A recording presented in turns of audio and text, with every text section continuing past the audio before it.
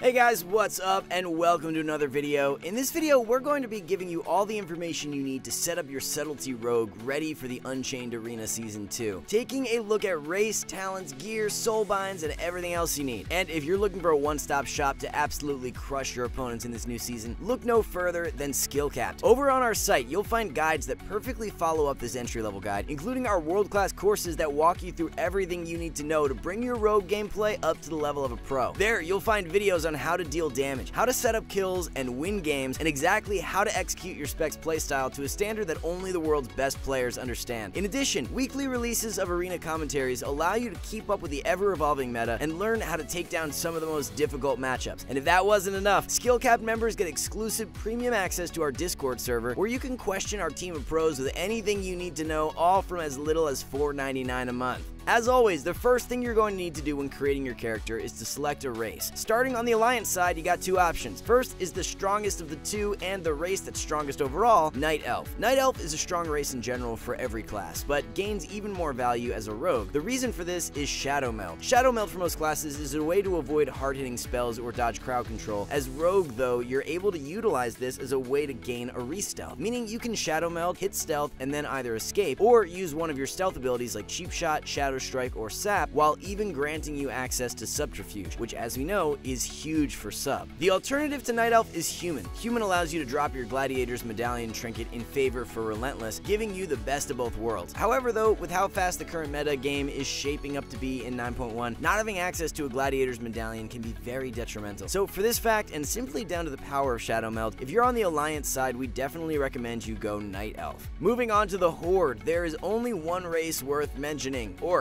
Orc has been the staple Horde side race for some time now, and we've yet to see any balance changes to fix this and allow for more variation. But the combination of hardiness giving you a 20% reduction to all stun effects, while also still having your Gladiator's Medallion, makes them simply unrivaled. On top of that, Blood Fury also provides a very nice boost to your burst during Vendetta. Overall, between the two factions, while Orc is definitely ridiculously strong, Night Elf for sub is a whole different level. It's essentially giving you Vanish as a racial, which as we know can be utilized both offensively and defensively. Next up, we're going to be breaking down the standard talent tree, giving you the default talents and any other option or situational talents you may want to select. Starting off at the top, we've got the option to choose between Weapon Master, Premonition, and Gloomblade. Weapon Master offers some decent damage, but it's entirely RNG based, and with most of your damage being tied to Eviscerate and your Covenant ability, the small chance at duplicating either a Shadow Strike or Eviscerate is not worth the talent point. The same goes for Gloomblade. Backstab deals essentially 0 DPS. Taking talents to enhance Backstab is just never going to be worth it in PvP, which leaves us with our default choice, which is Premonition. This just provides you with some additional combo points to boost your DPS while bursting, and also gives you an easy way to get Slice and Dice active inside of openers. So it is the best talent in every scenario. Dropping down, we got a little bit more diversity here. What we can do though is instantly scrap Shadow Focus. The reduction to energy while dancing isn't comparable to the other two options, which both offer far more in PvP scenarios. Our first viable option for this row is Night Stalker. Night Stalker provides you with some added movement speed, but more importantly, increases your damage while dancing. Then the other option is Subterfuge. This has become a much more viable option now that Night Stalker has been nerfed to 8% in PvP. Subterfuge allows you to use your stealth abilities for 3 seconds after your stealth breaks, as well as increasing the duration of Shadow Dance. For this row, it comes down to a case-by-case basis. Night Stalker will provide more damage during your setups. Subterfuge will allow you much more control and the ability to peel and set up kills a lot easier. So it's up to you. Do you need more damage or do you need more control? If you're unsure, we recommend most of the time sticking to Night Stalker as your default. For the level 30 row, again, it's a 2-horse race, as we can instantly disregard Vigor. The extra energy makes the gameplay feel a lot smoother, but with the rogue playstyle, you're only looking to win in short windows of burst, making the consistent energy this talent provides heavily wasted. Deeper Stratagem is your best damage talent on this row. It's a bit more of a niche pick than Marked for Death, but is a great pick for 2v2 with a healer. This gives you an extra combo point, increasing the length of your kidney shot and the damage of your Eviscerate. Why this is so good in 2v2 is that it guarantees you to be able to sap off your kidney shot, giving you the ability to control the game a lot easier. The default though is Marked for Death. Basically, the on-demand combo points far outweigh the added crowd control and burst from Deeper Stratagem. The ability to kidney shot on demand gives you a lot of quality of life when it comes to 3v3. Also, the ability to back-to-back Eviscerate can be great at finishing targets off. So unless you're playing some healer DPS 2s, stick to Marked for Death for most scenarios. scenarios. Alright, then next up, we've got the level 35 row. Again, we can instantly disregard one talent, Cheat Death. Cheat Death just isn't optimal in Arena. It's unreliable and a very long cooldown. As a result, the default is going to be Elusiveness. This is what makes rogues not die instantly when they're out of cooldowns, as it now allows Feint to also reduce all damage you take by 30%, so as you can probably imagine, having a 30% damage reduction which lasts 6 seconds on a relatively short cooldown makes the talent extremely strong. The only time you'll want to deviate from this though is when you pick up Soothing Darkness. Soothing Darkness allows you to heal while in stealth. Where this gains use is when playing double DPS 2v2, especially Rogue Mage, as you can continuously look for resets and heal up in the safety of stealth. Moving down to the level 40 row now, it's very easy and there is one talent that you should always be playing, which is Prey on Weak. Although this is nerfed by 5% in PvP, the added damage from you and your team far outweighs the other two options. Night Terrors only buffs Shuriken Storm, which is a button only used to generate combo points. Plus, we've already got a slow. Shot in the Dark makes your cheap shot cost no energy, but with Slice and Dice and Master of Shadows, energy regeneration is very rarely an issue when you're looking to burst. So as you can see, we're not left with much choice, leaving Prey on the Weak a default lock-in. On our penultimate talent row, we can start out by instantly disregarding Alacrity, as you'll see later in the video. Haste is not a favorable stat, so a stacking haste buff on a spec heavily revolving around burst just isn't optimal. Dark Shadows, the first talent on this row, increases the damage of your Shadow Dance by an additional 15%. This talent is very niche. It's often used when you're looking to win in a singular dance, so anytime you're looking to do the most damage possible, this is the talent you want to be selecting. What's more favorable is picking up Enveloping Shadows. This gives you an additional charge in your Shadow Dance, while also reducing the cooldown by an additional amount of time every time you spend combo points. And as we know, without Dance, you're doing nothing. Picking up this talent gives you twice the control and twice the setups, making it the clear winner in most scenarios. Then last but not least, for our level 50 row, it's very clear cut. Both Secret Technique and Shuriken Tornado offer absolutely nothing when it comes to PvP, both just being AoE PvE talents. Master of Shadows, on the other hand, gives you 25 energy every time you enter Stealth or Shadow Dance. This is nice, as it gives you additional energy during your burst, resulting in you not having to worry too much about your energy throughout the game, which leaves our default talent tree looking like this, with Subterfuge, Deeper Stratagem, Soothing Darkness, and Dark Shadow all being viable picks, but just a little more situational. Now, moving into the PvP talents, patch 9.1 has seen a rework to several talents, with some being removed and even some new additions. We'll start by just providing you with a standard build that you can expect to take to most matchups. On screen now, you can see the 3 talents which we recommend for you to have as your default: Smoke Bomb, Shadowy Duel, and Thick as Thieves. But what we'll do is break down these talents, and we'll talk about any situations that you might want to swap them out and why. So starting off with Smoke Bomb just feels essential to any rogue's kit. It's great at baiting trinkets and even better at closing out games on targets without one, making it one of the best offensive picks. Then you also can't overlook the defensive perks of this talent. A well-timed defensive bomb on either yourself or a teammate can save lives. Smoke Bomb just opens up so many clutch plays that can win you the game. The same goes for Shadowy Duel. It's like a version of Smoke Bomb that enemies can't trinket, putting you in a duel with the chosen target. This also allows you to use all your stealth abilities while active. Similar to Smoke Bomb in the fact that it's just got so many uses, you can duel a target to deny heals and finish them off. You can duel a healer to extend crowd control chains, or you can either duel defensively in order to escape and reduce damage. Then our last default talent is Thick as Thieves. This is great, as when playing Rogue well, you're constantly creating opportunities for your team to deal damage, and as this talent allows you to use tricks of the trade to buff your allies' damage by 15%, it makes your setups and those 2v1 or 3v1 situations a lot more potent, as often your own damage isn't enough to score a kill. So with our 3 default talents, let's discuss alternatives. Straight away though, we can disregard a few talents as they're never worth picking up. Those talents are Death from Above, Dagger in the Dark, Silhouette, Distracting Mirage, and Veil of Midnight. Our first optional talent is the new 9.1 edition of Dismantle. Dismantle is very simple. It's a strong disarm, which is great versus any melee. So if you need some added peels or a way to survive yourself, you can drop the added damage from Thick as Thieves in favor of Dismantle. Maneuverability is our second optional talent. This gives your sprint the ability to break routes and grants you a 4-second immunity to slows. This is decent for those times where you're either required to kite or struggling for uptime. It's not too often you'll take this, but swapping this in for Thick as Thieves again can potentially be an option. And lastly, the final talent you might want to consider picking up is Thief's Bargain. This has been changed slightly to now give you a lower cooldown of Vanish, Blades, and Feint but reduces the damage you deal while using one. This is still a decent pickup in compositions where your main objective is to set up for your team. A great example of this is the niche composition of Retribution Paladin Sub Rogue. The Ret does more than enough damage, but it's up to you to control the game and set up for him. This just gives you more vanishes, which can allow you to set up more consistently, alongside the added defense coming from your reduced cooldown on Feint. So to summarize, you ideally want to be playing with Smoke Bomb and Shadowy Duel in every game, with Thick as Thieves being the most common third talent, but Maneuverability, Dismantle, and Thief's Bargain all offer situational alternatives. Alright guys, with both your talents and PvP talents out of the way, it's time to move on to Covenants. For Subtlety, it's been very up in the air over recent times what Covenant truly provides the biggest benefit. Well, with the release of 9.1, Covenant choice has been made a lot easier. The clear winner is now Kyrian.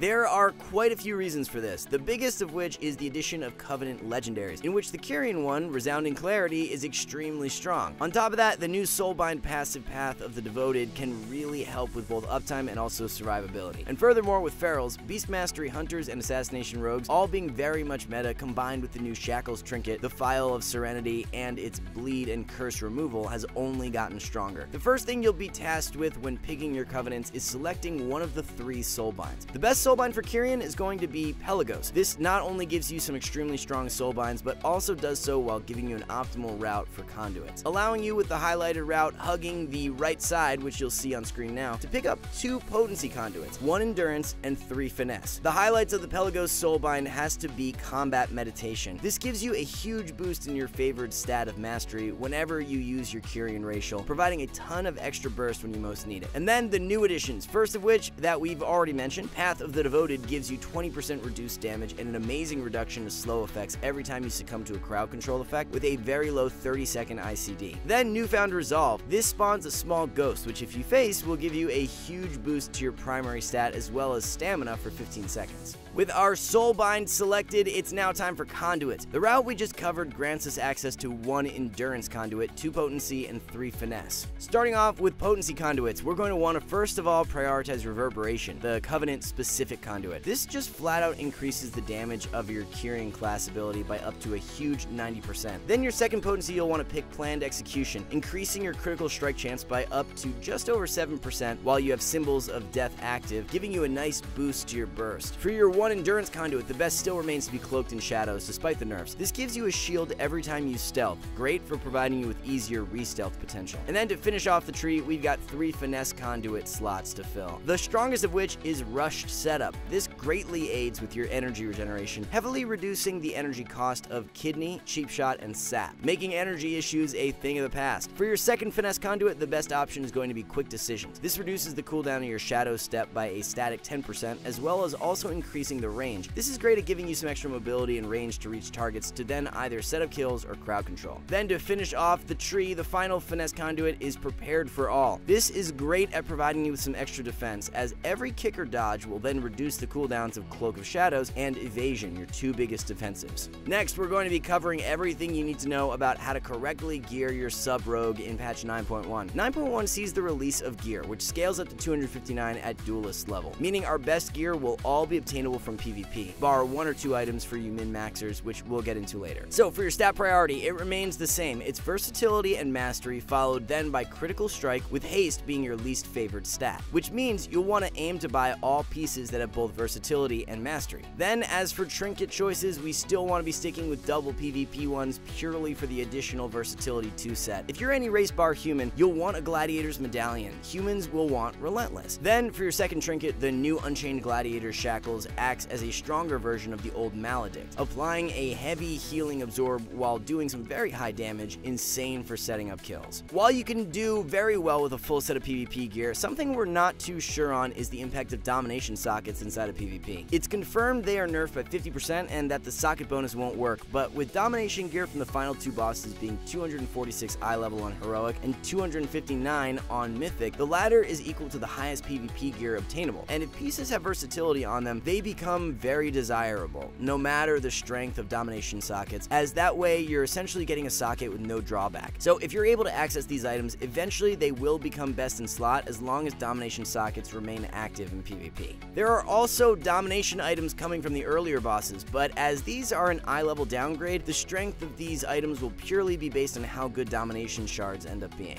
But with shards like the Shard of Cure being in the game and a throwback to resounding protection, they could end up having a pretty big impact, but we'll keep you updated on this throughout the season. Another item we're unsure on the strength of is the Edge of Night dagger from Sylvanas. As this proc is active inside of PvP, it could end up potentially being stronger than max eye level weapons from PvP despite the stat loss. One integral part of the gearing process is your legendary choice. We touched on this earlier, but for sub-rogue, the whole reason Kyrian is so strong revolves around the resounding clarity legendary. This comes at the perfect time considering the previous go-to legendary Mark of the Master Assassin was recently heavily nerfed. As for what slot you should be crafting this on, we recommend shoulders combined with mastery and versatility missives. Alright then, with your character now fully set up, our last section of this guide is going to be macros. First and foremost, focus or arena 1-2-3 macros are vital for interacting with a specific player on the enemy team, no matter who you're targeting. You'll need these for a large amount of your abilities as a rogue if you want to play at the optimal level. A great way to do this if you go the focus route with modifiers, the macro on screen now will cause your kidney bind if you hold shift to instead do it on your focus target. But however you opt to do these macros, be it focus or arena 1-2-3 based, is all personal preference. Ideally though, you'll want one for kidney shot, cheap shot, sap, blind, kick, dismantle, shadow step, and shift. Aside from general focus or arena 1-2-3 macros, there are not too many rogue specific macros. The exceptions being first of all spammable sap macro. The one on screen now will allow you to spam sap in openers and instantly sap anyone you see in stealth, perfect for any opener against a stealth class. Then a spammable stealth bind. This just will remove the chance that you accidentally hit stealth twice and subsequently leave it when attempting to go for a re-stealth. It's also got a cancel or a shadow dance attached. As you're unable to enter stealth while dance is active, this is useful in niche situations. And lastly is a way to easily give your teammate tricks of the trade, which can be done either by party macros or just by inserting the name of the player. So in this example, unless you're playing with Zot, use the name of your teammate. Alright guys, that about does it for this one. Hope this helped, and as always, good luck in Season 2. Just as a final reminder, if you enjoyed this guide, make sure to head on over to SkillCapped if you're interested in continuing your learning by checking out our world-class rogue courses. For now though, thanks for watching, and we'll see you next time.